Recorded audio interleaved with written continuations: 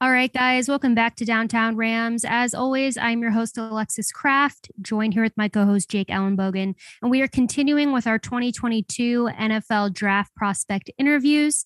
And joining us on the show today, we have Isaiah Graham-Mobley, linebacker from Boston College. How are you doing, Isaiah? I'm great, guys. Thanks for having me.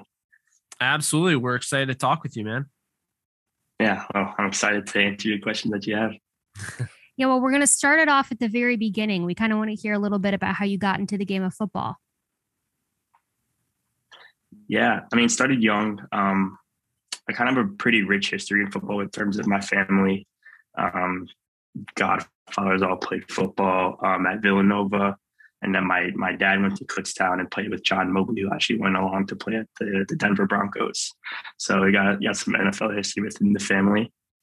Started young, started with flag football, and then kind of got into it. I always grew up watching college football. You know, Penn State, being from Pennsylvania, they were huge growing up, so they were always fun to watch. And then got into tackle football around like sixth grade or so, and then realized I was like, wow, this is fun. You know, this is for me.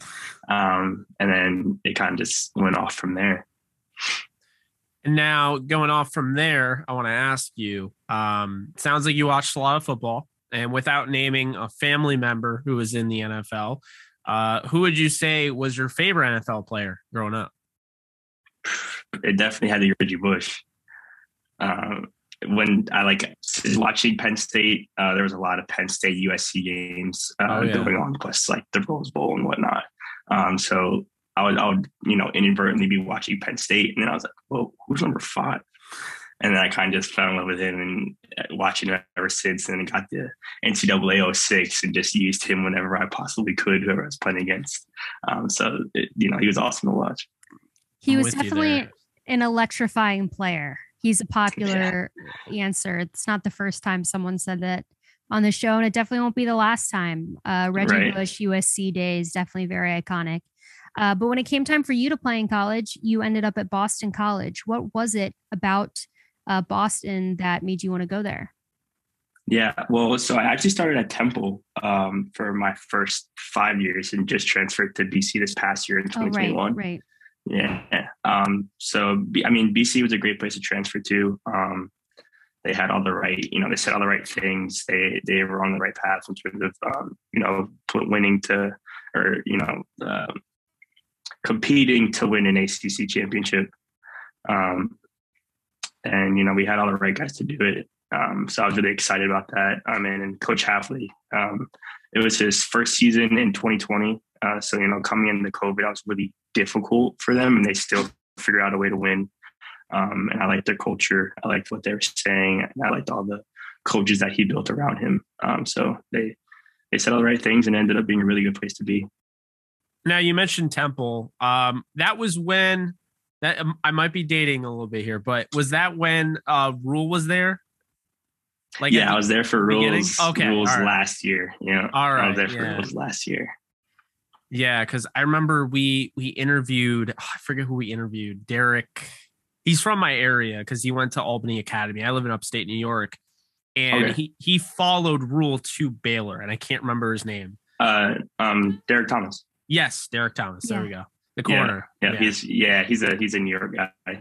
Yeah. Mm-hmm. So I thought that was cool because you said Temple, and obviously I'm a big fan of Rule. So it's cool that you were there for his last year. Yeah.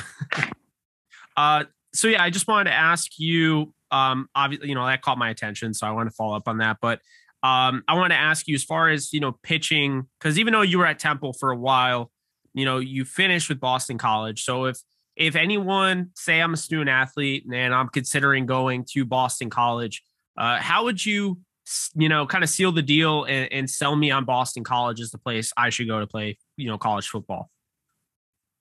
Yeah. I mean, in terms of the environment, first and foremost, it's like, I mean, it might be one of the safest places I've ever been to in terms of like convincing your parents to let you go off to somewhere, especially if like from, the West Coast or Midwest. Like, you're like, yeah, I want to go up to Boston. It's like, you're probably in the safest environment, potentially ever. But it was really nice. It was like a change from Philadelphia, being North Philly is definitely like, a little noisy, a little hectic.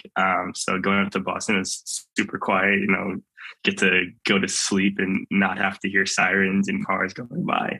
The environment's great. The people around are super welcoming, really nice. You just got to get used to the Boston accent a little bit. It's a little different. But in terms of the sports, they have the stadiums right on campus. Like your locker room's right outside the stadium. The culture there is wonderful. The equipment staff is wonderful. The training staff is great. Everyone is, like I said, super welcoming. And then, you get to play in the ACC against the best competition in the country. And then, everybody wants to get a shot at playing Clemson. So it's awesome. You get that every year. Boston is a great time. Yeah, well, that kind of leads into my next question, because I was going to say that you've played against a lot of really talented players during your time at Boston. So I was going to ask you, is there anyone that stands out to you as being the toughest guy that you had to go against? I'd probably have to say Cunningham from Louisville, the quarterback. He's very dynamic. He's kind of like Lamar Jackson's little brother. He kind of like models his game after him. Man, he was all over the field. They don't run a triple option, but they have the option too. And so you have to, keep someone on the quarterback at all times, which is sometimes you just don't have the numbers to do so, depending on the scheme or the play that you're running. So, he changes the game for their entire team. Yeah, and you also had to deal with like guys like Tutu Atwell, who we know pretty well. So I hear you. Plus, I can't imagine just putting myself in your shoes, just defending the triple option. It seems like unbelievably complicated, and it feels like it takes a toll on any defense, and then obviously that's why so many colleges run it, at that level. Right. But do you have a favorite game from college? Like anything that stands out to you? Like, okay, that was definitely my favorite game I played in. It had to be Missouri. It just like had the, all of the components of being like an instant classic. You have the ACC versus SEC. So, SEC thinks they're top tier as always. And then, their fans traveled really well. So right outside of our locker room is like normally where all of our fans line up when we walk into the stadium. And we walk out and it was flooded full of Missouri fans. And they're all just chanting SEC outside of our locker room. So it was like have the animosity coming out of the locker room. And then, the game was going back and forth the entire time. The game was tied up like 7-7 in almost the entire first quarter. And then, we get 14-14 and then we go up and then they come back and then we make some play to stop them on the goal line. I almost got kicked out of the game for targeting. So it was like a ton of things that were going on. And then, which wasn't a targeting, by the way. But no, I know. You didn't have to tell me that. I figured. Yeah. That's a whole other thing. We won't get into that. And then them driving down the field for their kicker kicking a 62-yard to tie the game up for it to go into overtime, and then Brandon Sebastian intercepting the game. And then I've never been part of a field rush, a court rush. Like that was insane. Like everybody was just rushing the field. I immediately ran to my family. Everybody jumped down. It was awesome. Took pictures on the field and everything. It was dope. That's crazy. It definitely sounds like you said an instant classic. So something you'll remember forever, which is awesome. Right. But looking at your position of linebacker, what would you say is the most important trait for a linebacker to have? I guess I would say like constant communication. maybe not at the outside linebacker position, but definitely as the mic. And I know that in the NFL, the mic is usually the one that has the speaker in their helmet to get the plays from the defensive coordinator. So, once you get the play for them, it's kind of on you to really relay it to everyone else and make sure everyone is in the correct position to defend the offense. So definitely being a constant communicator is definitely super important. If you're quiet, no one's gonna respect you.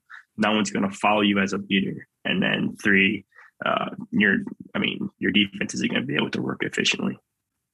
No, I absolutely agree with you. And I guess going back to the targeting, because I have just I can't stand that. It must feel good knowing, the NFL, they don't put such a premium on that in the NFL. I mean, yeah. I hate the idea, and I'll ask you a question that's different from this, but I just had to throw it out there because I just hate the idea, like you, the student athlete, like, you're not getting paid. I mean, now they have the NIL, but like, you're not getting paid like millions of dollars. So like, for you, it's like you're trying to work your way up, and you're we've seen it before, big time bowl games, it's semifinals to go to the championship, and you get kicked out of the game for targeting, and it's like you're done. Like, it's such a fast game, and you're a linebacker, so it's hard to stop on a dime. If a guy's putting himself in harm's way, that's why the whole the fake slide by Kenny Pickett that went crazy. That's why people got so pissed about that, because it's like, well, all right, well, that's a whole new dynamic that just opened up if they allow that. Right. So yeah, pretty unfortunate, but it does get better in the NFL. So I'm happy for you there. But with that being said, talking about the top traits of the linebackers, what would you say, Isaiah, is your biggest strength as a linebacker? So my biggest strength, definitely just like running from sideline to sideline. I'm also a constant communicator. I'm very loud on the field. So I like to make sure that everyone's in their position, especially, you want to make a play. So in a way, as a linebacker, you're in the middle of everything. So you kind of are making sure, if you're a big play guy, you kind of make sure that everyone is in their correct position. So they kind of squeeze everything back into you. Because if you keep everything in front of you, then, the football game becomes very easy. So I definitely think that just my speed, and then also my versatility and ability to adapt to, different game-like situations. We make in-game adjustments to, if they're running different plays, or they have different adjustments to what we initially thought. So just being adaptive, and then as the communicator, as the mic linebacker, once you change something, you have to remember it throughout the course of the game. It's important. For sure. And, as the draft is approaching, is there anything that you're looking to improve on? Yeah. When it comes to me playing fast, I do tend to get a little over aggressive. So I do run past in your hips sometimes in terms of tackling and whatnot. So that's just something, comes with practice. Definitely something that can easily be changed, and something that will be fixed. Now, I did get a chance to, see you. You ran a 4.62 at the combine. What was that combine experience like, and what did you, what were your overall takeaways from it? Yeah, it's definitely a super unique experience. I got there Wednesday, finished on Saturday. So everything leading up to it is kind of just like evaluations.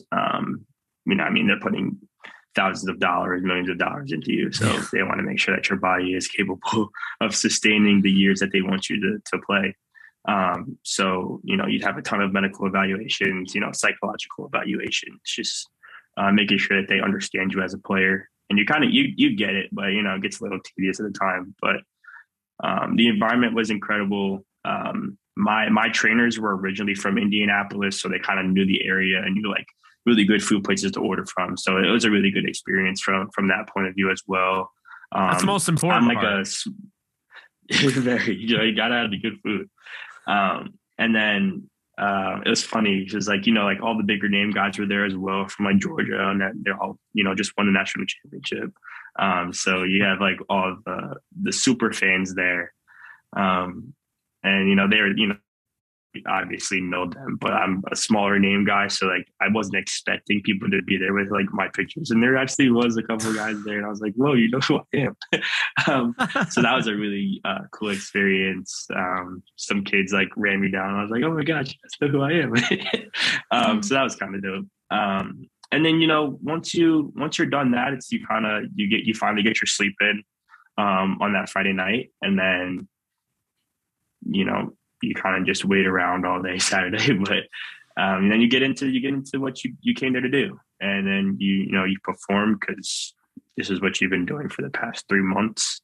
You just take it and put it all together, and you know, hopefully it works out in your favor.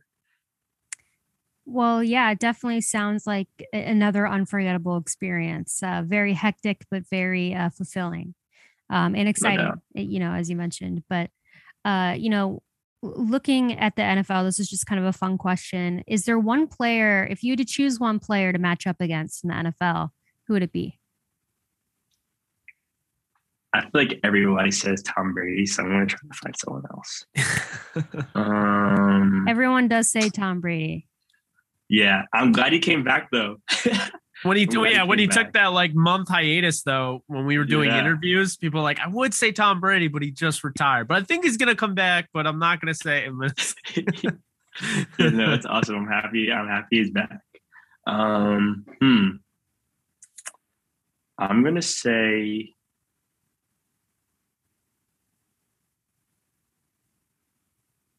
Matt Ryan because of the BC tradition that he has. And then, you know, he's not in Atlanta anymore. And then he's on a new team. So it kind of like, you know, he's learning a new system on a new coaching staff. So it'd be cool to see him in a blue and white uniform. And then, you know, he has that rich history with BC. So that'd be pretty unique. Yeah. I mean, you guys have a ton of guys that come from BC. Ones that just come right off the top of my head, obviously John Johnson. You know, you have Simmons, you have Will Harris. I actually talked to at the Senior Bowl a few years ago, and the one I'm totally forgetting, I think that's on the Packers, the linebacker. I forget. His name is Duffy. Yes, I was a big fan of his coming out. So yeah, you've had plenty of guys, and obviously Matt Ryan is like he's the face of the Falcons franchise, whether people want to admit it or not. I mean, he is. So kind of crazy to see him leave that team. We'll see what he does with the Colts, but. You know, talking in terms of the NFL and different teams, we do cover the Rams during the regular season. We are a Rams podcast, Downtown Rams. So I got to ask you, have you spoken with the Los Angeles Rams in any capacity? A little bit here and there. There wasn't anything formal, but, you know, the buzz is there. Buzz is there. I like it. And halfway's a pretty good friend, you know, with the staff. Okay. That's what I've heard. Yeah. Well, we like to hear that because we'd love for you to end up on the Rams, but we will be fans of you no matter where you go. Just hopefully it is on the Los Angeles Rams. But just to close us out here in your own words, who is Isaiah Graham-Mobley as a person and who is he as a player? Yeah, that's a unique question. People don't ask that a lot. As a person, very outgoing and adventurous, also, you know, loving and kind. And then I love photography and videography. So, you know, maybe LA would be the right place to go. But then on the field, completely different person in terms of personality, and I'm very monotoned outside of the field. So on the field, I'm a little louder, like to scream a lot. I tend to lose my voice after games. I do like being aggressive and making big plays and hitting hard. So, you know, the aggressiveness is there. You see the emotion on the field if you watch any of the tape. So it's kind of like, a lot of people will say like Clark Kent and Superman in terms. Sometimes I've heard that a couple times. You know, you put on the glasses, go to the newsroom, go to the global. you're a chill guy, but then when it comes time to action and defending your name on your back, now you got something to fight for. I love that.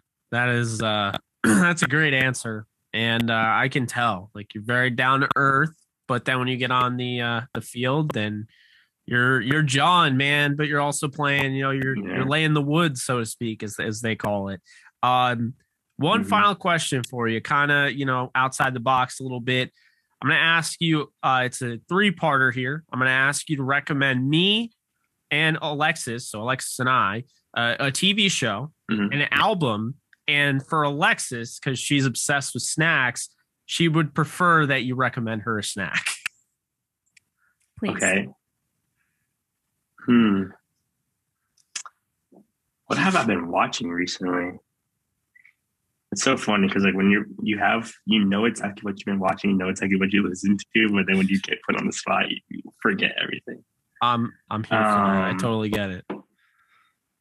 In terms of an album, so we had to take like a lot of medical exams during the NFL process. So like my go-to was listening to Lauryn Hill because she was like calming me down a lot. So I'm gonna recommend The Score by the Fugees because it is fire and you should listen to it, and it's like super calming. But also like super vibey if you like Bob Marley Jamaican type vibes. Okay. Yeah, I'll have to check that out. But it's sort of like a mixtape kind of, if you will. So it's like the vibe changes throughout the entire thing, but it's awesome. A show that I have been watching. It can be an old show too. Just really anything. Yeah, that's good. Yeah. Like Euphoria has kind of been. That's funny. What? Yeah, Euphoria's been. I was gonna say Euphoria is popular. It is. Like it is very popular. If you want to go back and watch something, I used to watch Smallville when I was a kid. Oh my god! It's another Superman movie. It's another Superman show. It's actually that might be a little classy too. Smallville's pretty good. I've tried. Heard great things. I've tried. It feels so dated now. It's so outdated, but it's like the first thing that's coming to mind. Sorry. No, you're fine. So I would take it you would take DC over Marvel, right?